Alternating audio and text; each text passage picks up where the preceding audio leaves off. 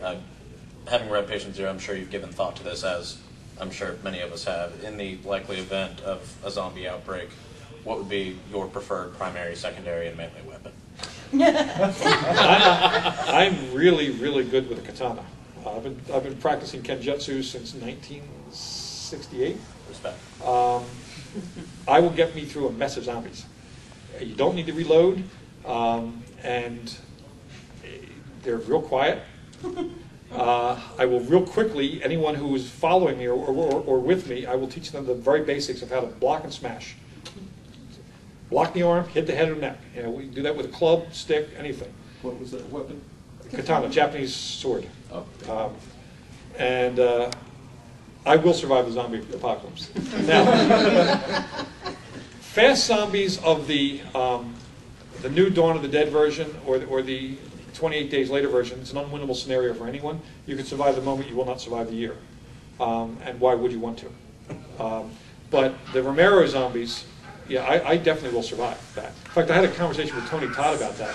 He was in the remake of Night of the Living Dead, and I asked him, I said, you know, I know Ben dies in that, but would Tony Todd get out? He said, oh yeah, Tony Todd would get out. You know? And my secondary weapon would be probably either a Bowie knife or a Marine K-bar. Great for close quarters work. The other thing would be carpet. I would wrap myself in carpet. In fact, in my young adult novel, Rotten Ruins, coming out, there's a lot of things that are very practical. You ever try to bite through a piece of carpet? You're not going to do it. They're in a house. They got carpets. Cut it up, wrap it around your body. You know, wrap it around your head. I don't care if they could bite you. They're not going to bite through the carpet. You can stroll through the zombies. You know, you bash and stroll if you want to. Yes, you'll sweat a lot. So what? It's just so practical. So in that story, which takes place 14 years after the apocalypse, one of the professions is selling carpet coats.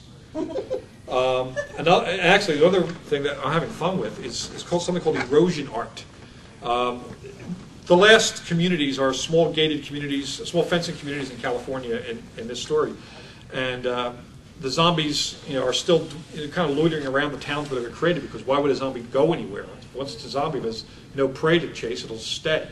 So they hire bounty hunters to go and find family members who are zombies and kill them. It's called quieting them. And what they do is they give a photo to an artist who then does a portrait of that person as a zombie. It's called an erosion portrait. Well, somebody here doing that. Yeah, I know. There's several people doing it. In fact, he's one of the guys that I've been talking to. There's another one, Rob Sachetto, who does zombie portraits. Right. And there's Matt Caldwell and a few others. Kids also collect zombie cards in the book. So depending on how successful this is, we're actually hoping that either Simon & Schuster, or if it's picked up by a movie company, that they'll authorize a set of zombie cards. And guys like, I think it's Flagel, I think his name is, the one that was here, and a few of the others will be able to do the zombie cards. It'll be fun. Well, I know we're about to close out here, so before we ask for last words from yourself, I know you talked about feeding the need of fans. So if, while people are waiting for Dragon Factory to come out, or your next book, what are some other zombie books that you like, that you would feel like you could recommend? Jesus, there's so many. The thing is, I like, zombie books are to me like zombie movies. I like even the bad ones.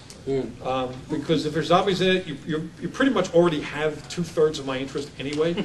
So I give a lot more credit to a zombie novel than I would to say a bad vampire novel. But there are luckily a lot of good ones out there, and they're not always the ones. I mean, everybody knows about Brian Keene's books and David Wellington's and Max Brooks. I don't need to pitch you on those. Joe McKinney's book, Dead City, I love that book.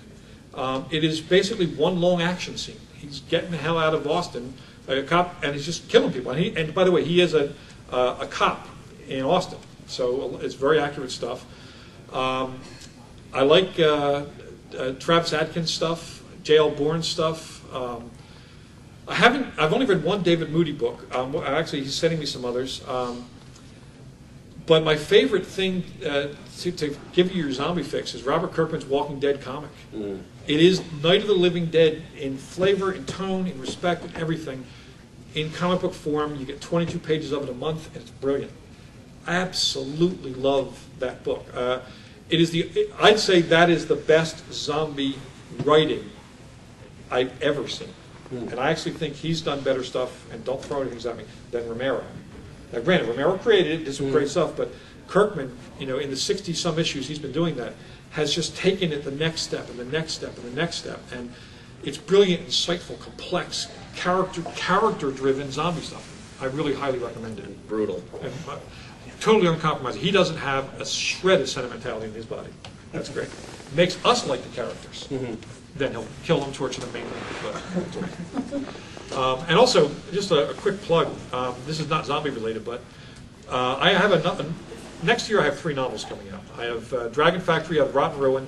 I also have The Wolfman coming out in February, which is the novelization of the Benicio del Toro, Anthony Hopkins, Hugo Weaving, Emily Blunt remake. And it's coming out in February, right in time for Valentine's Day, because nothing says romance like visceral werewolf slaughter.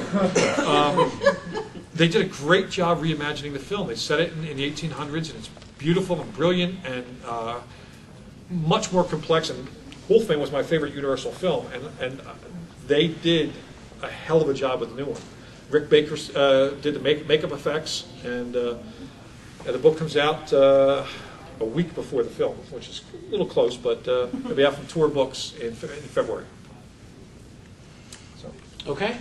All right. Well, thanks, guys, and don't forget Larry Smith has the books, and I'll see you guys around. Thanks for coming out. Great. Yeah, we got surprised. Yes, we got surprised. You man there who talked about the yes, you and the bun. I think you need the big prize because you kept us going for the longest. Oh, no, no, no! No, Frank, Oh, no, no, no! I love me some science too books. much. Yes. That is for you. There's also flyers up here with information about Dragon Factory and my panel list. I